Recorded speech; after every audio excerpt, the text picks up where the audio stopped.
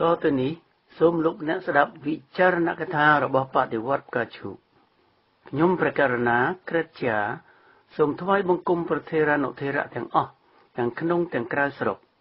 ខ្ញុំបាទសូមគោរពបងប្អូនជនរួមជាតិទាំងអស់ជាទីមេត្រីរាប់អានថ្ងៃនេះខ្ញុំព្រះករុណាខ្ញុំបាទសូមលើកព្រឹត្តិការណ៍ពិតនៃប្រវត្តិសាស្ត្រខ្មែរយើងទៅធ្វើសេចក្តីអត្ថាធិប្បាយបន្តនៅថ្ងៃសៅរ៍អាទិត្យក្រោយវិញព្រោះក្នុងអាទិត្យនេះមានព្រឹត្តិការណ៍សំខាន់ខ្លះគឺការសម្ដែងមតិរបស់ខ្មែរមួយចំនួនតាមរយៈវិទ្យុនានានៃប្រព័ន្ធអ៊ីនធឺណិតបង្ហាញអំពីយោបល់ពីរផ្ទុយគ្នាស្រឡះមួយយល់ថាខ្មែរចាំបាច់ត្រូវតែនាំគ្នាទៅបោះឆ្នោតរីឯមួយទៀតថាចាំបាច់នាំគ្នាធ្វើពហិការមួយនគរគុំទៅចូលរួមក្នុងការបោះឆ្នោតនៅថ្ងៃទី23ខែកក្កដាខាងមុខនេះដោយបញ្ចេញតលហិកររៀងៗខ្លួនយើងដឹងហើយថាក្នុងរយៈកាលពាក់កណ្ដាលចុងក្រោយនៃសតវត្សទី20និងនៅដើមសតវត្សទី21នេះប្រទេសកម្ពុជាបានឆ្លងកាត់របបនយោបាយធំ4គឺរបបរាជានិយមសក្តិភូមិរបបសាធារណរដ្ឋសេរីនិយមរបបកុម្មុយនីសផ្ដាច់ការនិងរបបរាជានិយមអាស្រ័យរដ្ឋធម្មនុញ្ញអ្នកនយោបាយនិងអ្នកដឹកនាំនៃរបបនយោបាយនីមួយៗបានគ្រប់គ្រងប្រទេសទៅតាមទំនោរទស្សនៈនយោបាយរបស់ខ្លួនទាំងផ្នែកនយោបាយផ្ទៃក្នុងក៏ដូចជានយោបាយការបរទេសដែរគឺគេមិនដែលយកមតិប្រជាពលរដ្ឋធ្វើជាមូលដ្ឋានទេសេចក្តីវិភាគបានបង្ហាញថារបបរាជានិយមជារបបសក្តិភូមិដែលអំណាចប្រមូលផ្ដុំនៅលើដៃស្ដេចមួយអង្គពូកែខាងវោហាតែក៏ពូកែខាងការបិទមាត់ខ្មែរណាដែលមិនយល់ស្របនឹងនយោបាយរបស់ព្រះអង្គដោយចាប់យកមកបាញ់ប្រហារជីវិតរួចដាក់បញ្ចាំងតាមរោងភាពយន្តជាសាធារណៈជាការគំរាមដល់មហាជនផងតាំងពីឆ្នាំ1947រហូតមកដល់ឆ្នាំ1970របបនេះបានរបូតចេញពីការគ្រប់គ្រងរបស់អាណានិគមនិយមបារាំងក្នុងឆ្នាំ1954ដោយទទួលឯករាជ្យបានបរិបូរណ៍ប៉ុន្តែក៏របូតអព្យាក្រឹតភាពរបស់ខ្លួនធ្លាក់ចូលទៅក្នុងភ្នក់ភ្លើងសង្គ្រាមឥណ្ឌូចិនលើកទី2ដោយសារមោទនភាពនិងភាពអត្តនោម័តរបស់បុគ្គលអ្នកដឹកនាំដែលព្រមទទួលឥទ្ធិពលនៃការទាក់ទាញរបស់ពួកកុម្មុយនីសចិននិងយួនក្នុងការពង្វក់ឲ្យចិញ្ចឹមគំនិតថាពួកគេជាអ្នកឈ្នះសង្គ្រាមជាមិនរួចនោះតាមពិតពួកនេះជាអ្នកបញ្ឆេះសង្គ្រាមហើយឈ្នះសង្គ្រាមចិត្តសាស្ត្រនៅឯក្រុង Washington សហរដ្ឋអាមេរិកឯណោះទៅវិញទេរបបរាជានិយមសក្តិភូមិនេះត្រឡប់មករួមរស់ជាមួយរបបកុម្មុយនីសយួនបន្ទាប់ក្នុងបច្ចុប្បន្ននេះបន្ទាប់ពីបានសហការយ៉ាងស្និទ្ធជាមួយយេកុងនិងយួនខាងជើងសម្រាប់ប្រជាជនខ្មែរស្លាប់កោជើងគ្នាក្នុងរបបសាធារណរដ្ឋរបស់លោកសេនាប្រមុខលន់ នល់របបរាជានិយមនេះមិនបានបន្សល់ទុកឲ្យខ្មែរនៅកេរដំណែលគួរឲ្យចារទុកជាអមតៈក្នុងប្រវត្តិសាស្ត្រទេក្រៅពីការទាមទារឯករាជ្យពីបារាំងប៉ុន្តែក៏បានបន្សល់ទុកនៅការបាត់បង់ដែនដីខ្មែរនៅកម្ពុជាក្រោមបាត់បង់កោះមួយចំនួនមានកោះត្រល់ជាដើមនិងអាចបាត់បង់ដីកម្ពុជាកណ្ដាលនៅលើកណ្ដាប់ដីយួនក្នុងពេលអនាគតខាងមុខនេះទៀតដូច្នេះការរស់រានមានជីវិតរបស់របបនេះនឹងបន្តសោកនាដកម្មរបស់ខ្មែរគ្មានថ្ងៃបញ្ចប់ឡើយរបបសាធារណរដ្ឋលន់ នល់ជារបបសេរីនិយមដែលប្រាថ្នាសាងខ្លួនឲ្យទៅជារបបប្រជាធិបតេយ្យនោះមិនអាចមានលទ្ធភាពធ្វើដូច្នេះទៅរួចទេព្រោះជារបបដែលស្ថិតនៅក្នុងសង្គ្រាមដែលតម្រូវឲ្យមានការអនុវត្តនយោបាយសឹកសង្គ្រាមជាប់រហូតហើយអ្នកដឹកនាំក៏ពុំមានលទ្ធភាពគិតគូររកយុទ្ធសាស្ត្រអ្វីក្រៅពីយុទ្ធសាស្ត្រប្រយុទ្ធយកឈ្នះសត្រូវយេកុងនោះឡើយពលឲ្យចំរបបសាធារណរដ្ឋលន់ នល់គឺជារបបយោធានិយមសុទ្ធសាធសូមរំលឹកថាពេលនោះសត្រូវរបស់ខ្មែរគឺយួនដូច្នេះការកេណ្ឌប្រជាពលរដ្ឋធ្វើសង្គ្រាមទប់ទល់នឹងសត្រូវជាករណីកិច្ចចាំបាច់របស់រដ្ឋាភិបាលសាធារណរដ្ឋក៏ដូចជាករណីកិច្ចរបស់ប្រជាពលរដ្ឋផងដែរក្នុងការតស៊ូរំដោះប្រទេសជាតិយ៉ាងវិរភាពបំផុតនោះរបបសាធារណរដ្ឋនេះដូចគ្នានឹងរបបរាជានិយមសក្តិភូមិដែរត្រូវរលត់រលាយទៅយ៉ាងរហ័ស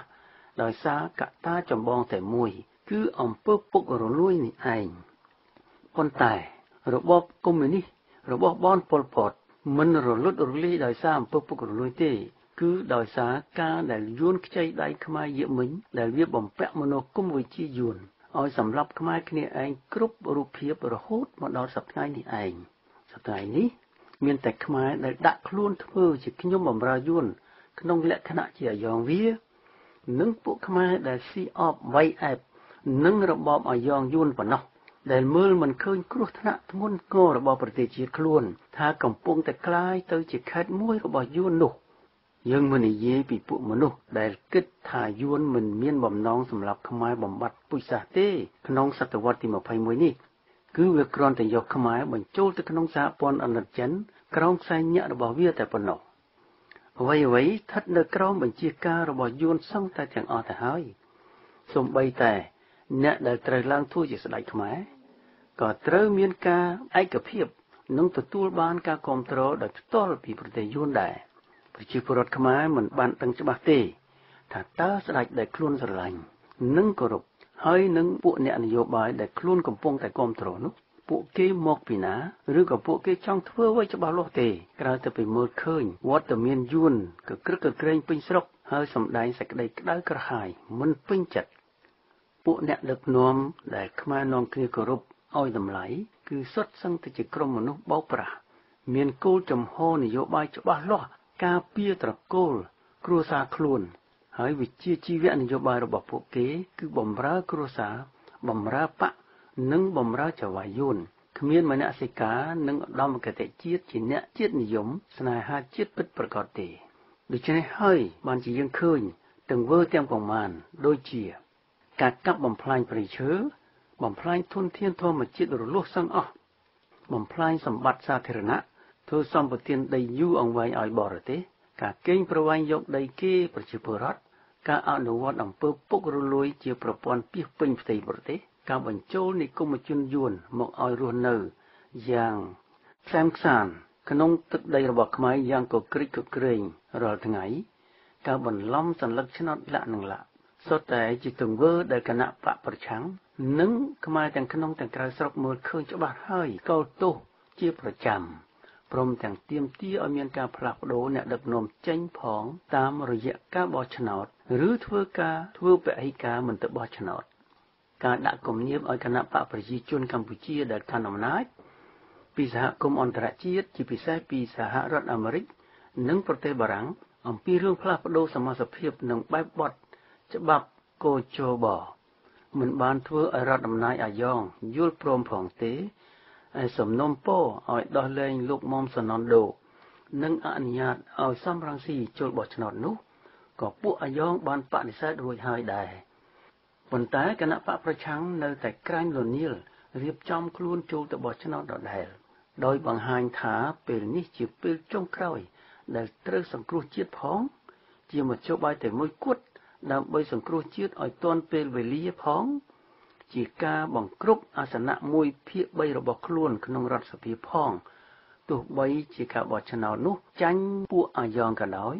ដើម្បីទប់ស្កាត់កុំឲ្យពួកអាយ៉ងជិះសេះលែងដៃទៅអនាគតបានផងតលហីក៏បែបនេះជាតលហីក៏ទទួលសារភាពថាខ្លួនដឹងថាខ្លួនចាញ់គេហើយតែគ្មានជំរឿសណាផ្សេងក្រៅតែពីតបុលចូលទៅសំណាញ់ច្បាប់ផ្ដាច់ការរបស់ពួកអាយ៉ងឡើយហេតុតែចង់ឲ្យមានការផ្លាស់ប្ដូរសូម្បីតែទង្វើគ្មានតក្កភាពចំពោះជំនឿរបស់ខ្លួនឬចំពោះការរំដោះមាតុភូមិពីកណ្ដាប់អំណាចផ្ដាច់ការនិងកណ្ដាប់ដៃចោលយួនឈ្លានពានក៏អាចធ្វើទៅកើតដែរម្យ៉ាងទៀតយើងដឹងទាំងអស់គ្នាហើយថាពួកអ្នកនយោបាយនិងពួកអ្នកដឹកនាំនយោបាយខ្មែរនាបច្ចុប្បន្ននេះគឺសុទ្ធសឹងតែជាក្រុមអក្រិតជនដែលមានទោសសម្លាប់មនុស្សជាតិមានបាតដៃប្រឡាក់ឈាមឬក៏យ៉ាងហោចណាស់ក៏មានឪពុកម្ដាយឬក៏បងប្អូនជាមនុស្សក្បត់ជាតិឬក៏ធ្លាប់បម្រើនយោបាយឲ្យពួកយួនដែរដូច្នេះការចែកមិនដាច់គ្នារវាងអ្នកក្បត់ជាតិនិងអ្នកស្នេហាជាតិជាផលវិបាកមួយដែលប្រជាពលរដ្ឋខ្មែរពិបាកនឹងធ្វើការឆ្វេងយល់ដឹងអំពីអ្នកនយោបាយនិងអ្នកដឹកនាំនយោបាយបានច្បាស់លាស់ណាស់ព្រោះថាទង្វើនេះជាទង្វើលាក់មុខនិងជាសកម្មភាពប្រជាពិធបែបថ្មីដែលអ្នកនយោបាយនិងអ្នកដឹកនាំនយោបាយធ្វើបាបប្រជាពលរដ្ឋខ្មែរកុហកខ្មែរ និងនាំខ្មែរទៅឲ្យស្លាប់ដើម្បីសម្រេចផលប្រយោជន៍បុគ្គលនិងដើម្បីប្រយោជន៍ក្រុមគ្រួសារនិងបព្វពួករបស់គេតែម្យ៉ាងប៉ុណ្ណោះហើយបើយើងសិក្សាពីប្រវត្តិសាស្ត្រនោះយើងនឹងឃើញថាពីមួយជំនាន់ទៅមួយជំនាន់ប្រជាពលរដ្ឋខ្មែរអ្នកស្លូតត្រង់មានច្រើនណាស់ហើយជាអ្នកស្រឡាញ់ជាតិជាអ្នកជាតិនិយមពិតប្រាកដបានធ្វើពលកម្មដល់ជីវិតយ៉ាងច្រើនដើម្បីជាបុព្វហេតុជាតិបុព្វហេតុមាតុភូមិនិងដើម្បីប្រយោជន៍ប្រជាពលរដ្ឋតែផ្ទុយទៅវិញអ្នកនយោបាយឱកាសនិយមខ្លះមិនដែលខ្វល់ខ្វាយអំពីតម្លៃពលកម្មរបស់ប្រជាពលរដ្ឋខ្មែរឡើយបដិវត្តក៏ជួបរំលឹកបងប្អូនម្ដងហើយម្ដងទៀតថាបញ្ហាខ្មែរយើងនាបច្ចុប្បន្ននេះគឺជាបឋមជាបញ្ហារវាងខ្មែរយើងនិងយួនឈ្លានពានដែលវាកំពុងនៅធ្វើភ្លៀងធ្វើខ្យល់នៅក្នុងស្រុកយើងតាមរយៈពួកអាយ៉ងផ្ដាច់ការបនហ៊ុនសែននិងបរិវារជនទល់ធំរបស់ពួកអាយ៉ងគឺយួនឈ្លានពានចំណែកជនទល់ក្នុងរបស់ពួកអាយ៉ងគឺពួកអាម៉ៃអាថងវានិងប្រជាពលរដ្ឋដែលជាអាលីហៅមួយចំនួនតិចតួចដូច្នេះខ្មែរត្រូវតែនាំគ្នាកាត់ផ្ដាច់ជនទល់ទាំងអស់នេះឲ្យបានក្នុងទង្វើនេះនៅក្នុងសម័យនេះខ្មែរគ្មានត្រូវការពួកអ្នកនយោបាយឱកាសនិយមនិងមេដឹកនាំនយោបាយឱកាសនិយមទាំងអស់ដោយខាងលើនេះទៀតទេពោលគឺខ្មែរត្រូវការតែអ្នកដឹកនាំនយោបាយបម្រើប្រយោជន៍ខ្មែរដែលមានទស្សនៈនយោបាយត្រឹមត្រូវនិងច្បាស់លាស់មានទេពកោសល្យនិងមានសមត្ថភាពហើយដែលមិនជាប់ជំពាក់ជាមួយនឹងអំពើក្បត់ជាតិលក់ទឹកដីបម្រើបរទេសមិនមានឈ្មោះអាសោចជាឃាតករសម្រាប់ជាតិសាសន៍ឯងនិងក៏មិនមែនជាកូនចៅរបស់ពួកអ្នកធំចំនួនមុនឬពួកអ្នកមានអំណាចចំនួននេះដែរបច្ចុប្បន្ននេះពួកក្រុមអាយ៉ងកំពុងតែរៀបចំផ្ទេរអំណាចបន្តពូជក្នុងលេសថាជាការយកទំពាំងមកស្នងឫស្សីក្នុងគណៈដែលឫស្សីសម័យនេះ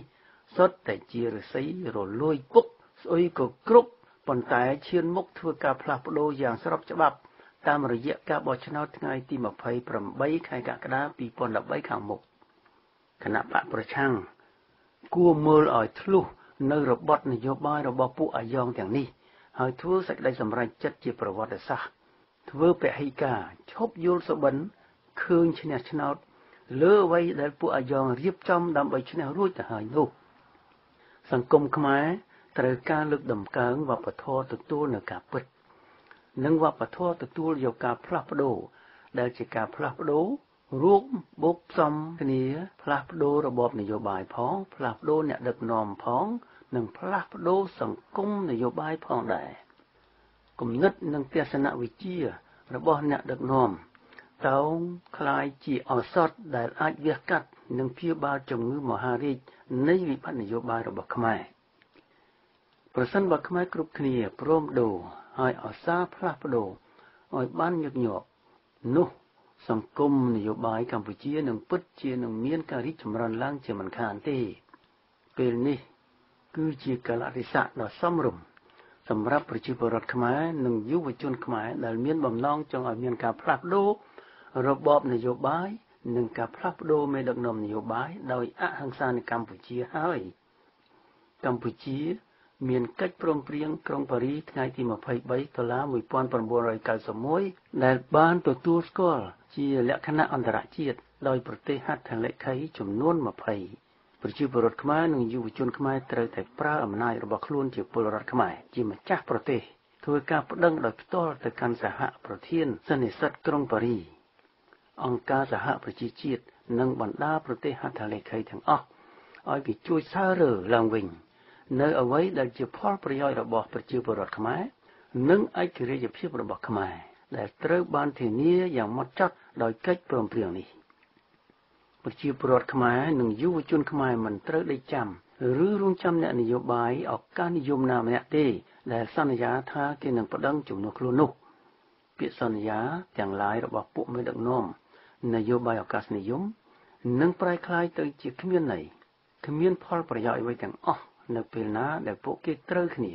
តាមរយៈការចរចាគ្នាហើយព្រមព្រៀងចែករំលែកផលប្រយោជន៍ចែកអំណាចនយោបាយគ្នាជាមួយគ្នាតែប៉ុណ្ណោះ អ្នកនយោបាយឱកាសនិយមមិនមានលំនឹងជំហរនយោបាយពិតប្រាកដទេគេគ្មានឆន្ទៈនយោបាយមោះមុតនិងគ្មានសមានចិត្តស្មោះត្រង់ចំពោះជាតិពិតដោយដែលគេប្រកាសតាមបបោមាត់នោះឡើយប៉ុន្តែគេតែងតែចាត់ទុកកិច្ចនយោបាយជាតិថាជាកិច្ចនយោបាយទៅវិញហើយកិច្ចការបុគ្គលនិងកិច្ចការក្រុមគ្រួសារតែងតែបុកបល់គ្នាជាមួយកិច្ចការជាតិជាដរាបដូច្នេះហើយបានជាបដិវត្តការឈូកចាត់ទុកថាបដិវត្តលើកនេះជាបដិវត្តរបស់ខ្មែរគ្រប់និន្នាការនយោបាយព្រោះជាការធ្វើបដិវត្តដោយអហិង្សារំដោះមាតុប្រទេសចេញពីអាណានិគមនិយមយួននិងរំលំរបបផ្ដាច់ការហ៊ុនសែនពីអំណាចដែលខ្មែរពេញវ័យម្នាក់មានតួនាទីនិងបេសកកម្មរៀងខ្លួនរួមចំណែកក្នុងការអនុវត្តយុទ្ធសាស្ត្ររបស់បដិវត្តឲ្យបានប្រដំប្រសងនិងប្រសិទ្ធភាពសូមរំលឹកម្ដងទៀតថាអ្វីត្បិតតែយើងជាស្ថាបនិកនៃចលនានេះក្តីក៏យើងមិនដែលទុកចលនានេះជាកម្មសិទ្ធិផ្ដាច់មុខរបស់លោកនេះឬរបស់លោកនោះឡើយព្រោះមិនមែនជាចលនារបស់បុគ្គលហើយរមែងនៅរងចាំនៅការជួបរួមរបស់បងប្អូនជនរួមជាតិជានិច្ចយើងសូមឲ្យតែខ្មែរទាំងអស់ទាំងក្នុងទាំងក្រៅស្រុកយល់ឲ្យច្បាស់អំពីការចាំបាច់រំដោះស្រុកពីយួនក្នុងពេលនេះហើយស្កាត់រកជួបគ្នាគ្រប់ទិសទីប្រមូលគ្នាជាមហាចលនាជាតិជាដុំកំភួនធ្វើអ្វីមួយរួមគ្នាទាមទារការលើកយកកិច្ចព្រមព្រៀងថ្ងៃទី23 1991មកសើរើដោះស្រាយឡើងវិញសារជាថ្មីជាបន្ទាន់ដើម្បីឲ្យអន្តរជាតិទទួលស្គាល់ទង្វើរួមនិងអង្គការលេខនៃអ្នកចូលរួមជាមុនបានសិននេះជាដំណាក់កាលទី1លុះសម្រេចហើយទើបអាចជាទំនុកទុកចិត្តរបស់បងប្អូននៅក្នុងស្រុកបានទើបយើងឈានទៅដំណាក់មួយទៀតគឺសហការជាមួយនឹងបងប្អូនក្នុងស្រុកឲ្យមានប្រសិទ្ធភាពចលនាបដិវត្តថ្នាក់ជាតិត្រូវតែមានរចនាសម្ព័ន្ធត្រឹមត្រូវច្បាស់លាស់មានយុទ្ធសាស្ត្រច្បាស់លាស់មានមនុស្សអនុវត្តយុទ្ធសាស្ត្រគ្រប់គ្រាន់មានអង្គការអន្តរកាលទទួលខុសត្រូវគ្រប់វិស័យចម្បងនានាច្បាស់លាស់ដែលមានការទទួលស្គាល់ពីអន្តរជាតិពិតប្រាកដប្រជាទោះបីត្រូវចំណាយពេលយូរបន្តិចក៏ដោយក៏យើងត្រូវតែខំព្យាយាមធ្វើឲ្យបាន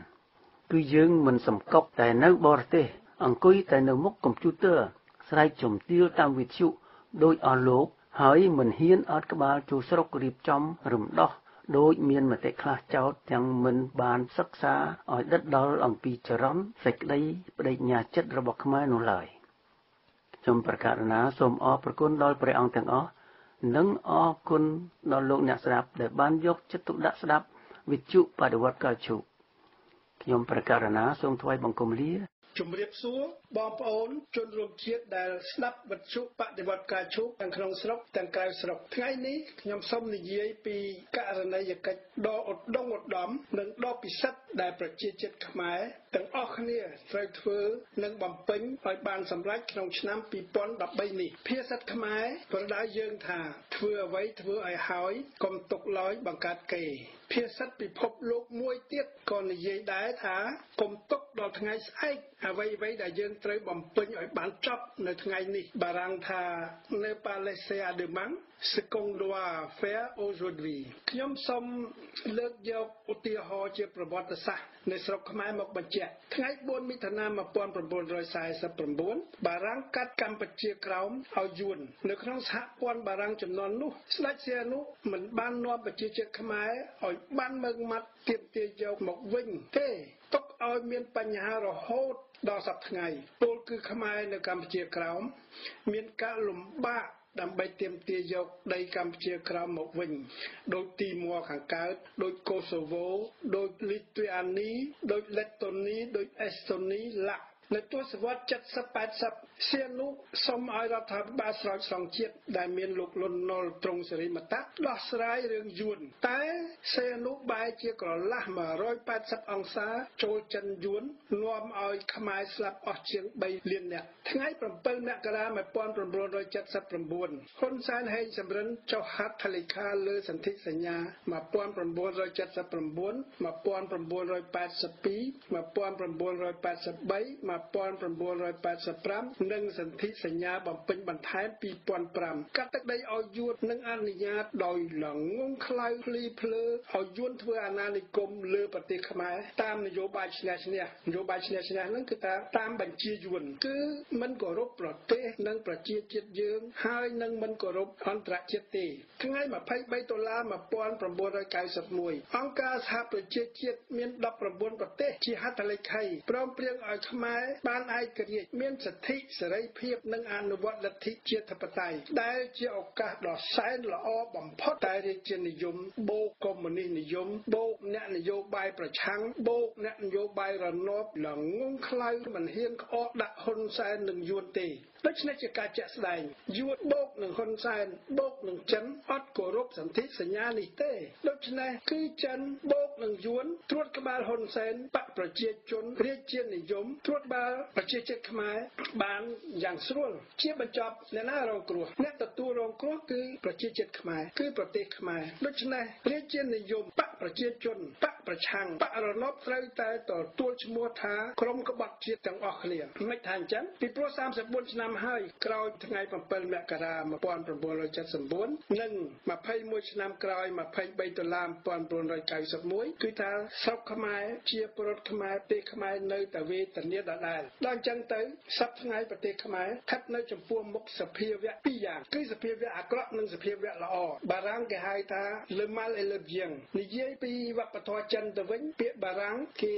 សម្ដៅសភាវៈអាក្រក់និងសភាវៈល្អនេះថា le yin et le yang គឺថាក្តៅត្រជាក់អង់គ្លេស good and bad ខ្មៅសនៅស្រុកខ្មែរអ្វីទៅដែលជាសភាវៈអាក្រក់សភាវៈអាក្រក់ខ្ញុំសង្កេតឃើញគឺចិនគឺយួននេះឯងដំបូងគឺខ្ញុំនិយាយពីយួនសភាវៈអាក្រក់យួននេះគឺយួននេះឯងដែលនាំឲ្យហ៊ុនសែនបកប្រជាជនខ្លាយជាក្រុមក្បត់ជាតិអាយ៉ងពុករលួយនាំឲ្យប្រទេសយើងខ្លាយជាអនិច្ចរដ្ឋមានរបបកុម្មុយនីសដាច់ការហួសសម័យសភាវៈអាក្រក់មួយទៀតគឺចិនពីព្រោះតាមប្រពៃណីយើងដឹងហើយថាចិនកេងប្រវ័ញ្ចទាញចំណេញពីជាតិខ្មែរពីអ្នកដឹកនាំខ្មែរទីហោសប្តាហ៍ថ្ងៃនេះចិនឲ្យលុយអ្នកដឹកនាំខ្មែរខ្ចីទោះជាអ្នកដឹកនាំខ្មែរយកទៅចាយសាច់ទាំងក្បាលចិត្តធ្វើអីធ្វើទៅចិនអត់គិតពីការគោរពសេរីភាពសិទ្ធិយុវជនខ្មែរសិទ្ធិប្រជាជាតិខ្មែរអនាគតជាជាតិខ្មែរអីទេពលគឺចិនជាកុម្មុយនីសឥតសិលធម៌ដូច្នេះចិនយួននេះហើយដែលជំរុញធ្វើឲ្យហ៊ុនសែននិងបកប្រជាជនក្បត់ជាតិដាច់ការអតតថនិយមគ្រួសារនិយមមិនគោរពច្បាប់និយមបកបំរើចវាយបរទេសភ្លីភ្លើជាមួយបរទេសមិនស្រឡាញ់ប្រជាជាតិឯងដូច្នេះប្រជាជាតិអត់មានករណីយកិច្ចគោរពបកប្រជាជនហ៊ុនសែននេះទេអ្វីទៅជាសភាវៈល្អខ្ញុំសង្កេតឃើញសភាវៈល្អគឺប្រជាជាតិខ្មែរនេះឯងគឺសេរីភាពដែលប្រឆាំងនឹងរបបកុម្មុយនីសគឺឯករាជ្យដែលប្រឆាំងនឹងចក្រពត្តិនិយមគឺនីតិរដ្ឋដែលប្រឆាំងនឹងអនីតិរដ្ឋវាតើតែមានសភាវៈល្អនេះឯងដែលនាំឲ្យយើងអាចអនុវត្តលទ្ធិប្រជាធិបតេយ្យបានល្អខ្ញុំសង្កេតឃើញនៅក្នុងការអនុវត្តលទ្ធិប្រជាធិបតេយ្យស្រុកខ្មែរនឹងវាមានសភាវៈអាក្រក់ច្រើនណាស់ឧទាហរណ៍ច្បាប់ស្ដីពីប្រព័ន្ធគណៈបកនយោបាយសភាវៈអាក្រក់នៅក្នុងនឹងមានអីខ្លះការបោះឆ្នោតជាកញ្ចប់ហ៊ុនសែនបកប្រជាជនអាចដាក់មនុស្សរត់អាភៀនជនទុច្ចរិតអាខ្វាក់អាខ្វិនគ្រប់បែបយ៉ាងទាំងអស់ឲ្យធ្វើជាអ្នកដឹកនាំធំជារដ្ឋមន្ត្រីពីព្រោះតាមការបោះឆ្នោតកញ្ចប់នេះឯងការបោះឆ្នោតមួយទៀតបោះឆ្នោតសមាមាត្របោះឆ្នោតសមាមាត្រនេះមិនមែនគោរពប្រជាជាតិមិនមែនបំរើប្រជាជាតិមិនមែនបំរើប្រទេសទេគឺបំរើបកបំរើមេគណៈបកអញ្ចឹងហើយបានជាក្រុមបកប្រជាជនហ៊ុនសែនគេរើសកូនគេឲ្យឆោមានឈ្មោះហ៊ុនម៉ាណែតហ៊ុនម៉ានីកូនសខេងកូនជៀមយាកូនសុកអានកូនដឹកមន្ទីរកូនសាយឈុំជាដើមពីព្រោះប្រជាជាតិខ្មែរអត់អាចរើសអ្នកដឹកនាំរបស់គេអត់អាចវិនិច្ឆ័យថាណាមានសមត្ថភាពណាមិនមានសមត្ថភាពទេអ្នកដែលចង់ធ្វើអ្នកដែលគេឲ្យធ្វើតំណាងរាស្ត្រគឺសាច់ទាំងក្បាលចិត្តរបស់មេដឹកនាំក្បាលចិត្តរបស់គណៈបកវាខុសគ្នាពីនៅប្រទេសសេរីនៅបារាំងនៅសហរដ្ឋអាមេរិកគឺជាការបោះឆ្នោតបែបឯកត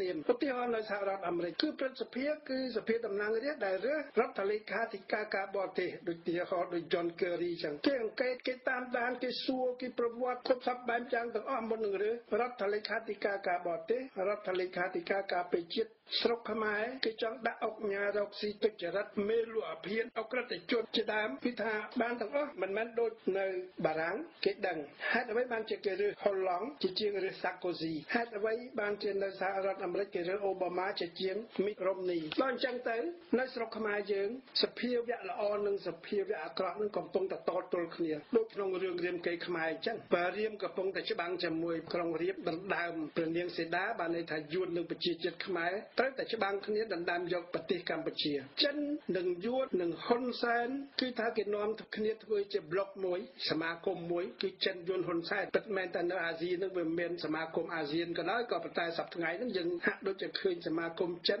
យួនហ៊ុនសែនហើយកុំភ្លេចថារបបកុម្មុយនីសយើងប្រព្រឹត្តអនុវត្តលទ្ធិកុម្មុយនីសហើយអាចកើតកូនចេញមកជាលទ្ធិសេរីឲ្យសោះដូច្នេះយើងមិនត្រូវនាំគ្នាទៅបោះចូលរួមបោះឆ្នោតជាមួយរបបកុម្មុយនីសហើយយល់បិទភ្នែកថានឹងហើយជារបបសេរីអានឹងខ្ញុំយល់ថាយើងខកចិត្តទៀតហើយចិន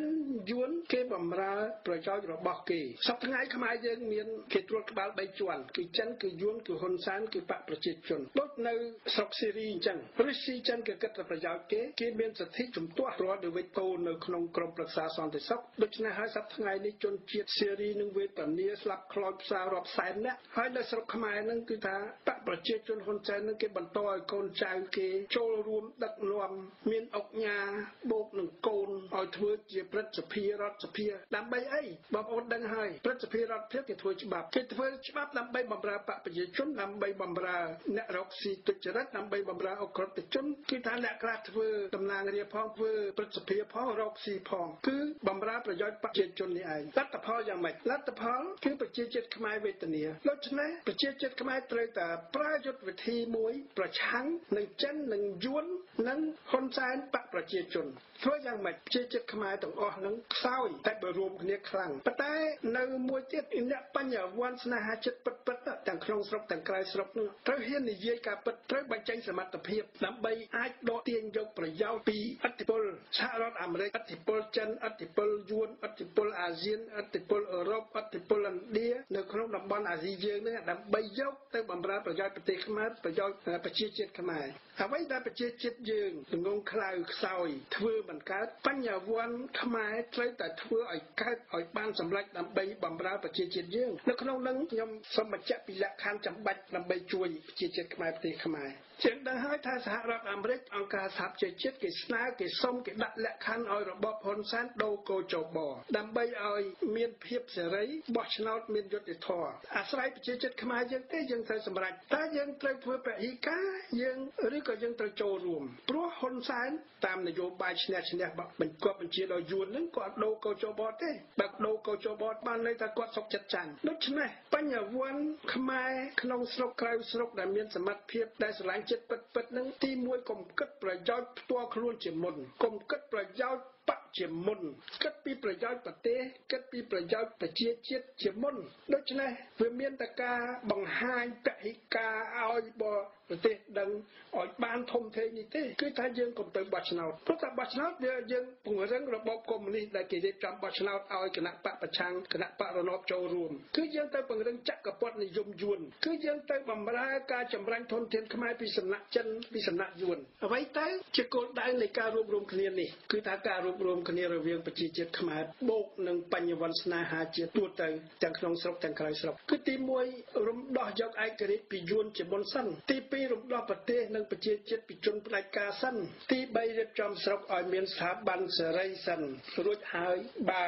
អ្នកស្នេហាជាតិឬក៏អ្នកបដិវត្តមានសមត្ថភាពត្រូវបញ្ចូលបង្ហាញខ្លួនឲ្យប្រជាជាតិរើសដើម្បីបម្រើគេទៅអានេះបើខ្ញុំនិយាយថាបើយើងនៅមានកម្លាំងពលំមានប្រាជ្ញាបាធីដើម្បីបម្រើប្រជាជាតិបានតែកុំបង្ខំចិត្តលោភលន់ចង់ធ្វើការរហូតដល់អាយុ90ឆ្នាំដោយហ៊ុនសែននោះបើប្រជាជាតិបោះឲ្យប្រជាជាតិមានសេរីភាពបើប្រជាជាតិគេមិនបោះឲ្យគឺជាលទ្ធិប្រជាធិបតេយ្យយើងត្រូវតែទទួលទាំងនេះហើយជាករណីយកិច្ចដ៏ដុងឧត្តមដែលប្រជាជាតិខ្មែរត្រូវបំពេញជាដាច់ខាតនិងជាបន្ទាន់ខ្ញុំចង់និយាយពីកម្មវត្ថុនៃបដិវត្តការឈូកឧទាហរណ៍ត្រូវតែដូរកោចបមិនបានថាអញ្ចឹងពីព្រោះសប្តាហ៍ថ្ងៃនេះមិនទាន់ទាំងដូរកោចបផងគណៈបកប្រឆាំងដឹងហើយថាបកប្រជាជនគេរត់មុខ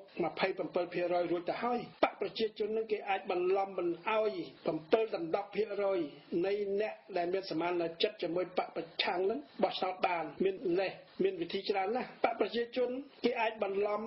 10% ទៀតដែលគេធ្វើបំរុងទុកធ្វើយ៉ាងណាដើម្បីឲ្យឈ្នះនៅក្នុងការបោះឆ្នោតនេះកម្មវត្ថុមួយទៀតត្រូវបដូរសមាជិកតុលាការសប្តាហ៍ថ្ងៃនឹងបើយើងជាជាតិខ្មែរអត់ពឹងលើតុលាការបានតុលាការឯករាជ្យបានតែយើងទៅពឹងលើស្អីទៅពឹងលើជនផ្ដាច់ការហ៊ុនសែនដូច្នេះយើងត្រូវតែបដូរសមាជិកតុលាការកំពូលតុលាការអូតូតុលាការដំបងសាលាដំបងម្យ៉ាងទៀតយើងត្រូវធ្វើបដិវត្តដូរមនុស្សក្នុងស្ថាប័ននានាដែលតាក់ទងយើងត្រូវធ្វើបដិវត្តលុបស្ថាប័នអត្ថប្រយោជន៍ខ្លះមានគ្រប់ប្រឹក្សាធម្មនុញ្ញដែលកាន់ជើងគណៈបកកាន់អំណាចជាដើមមានអង្គរៈហ៊ុនសែន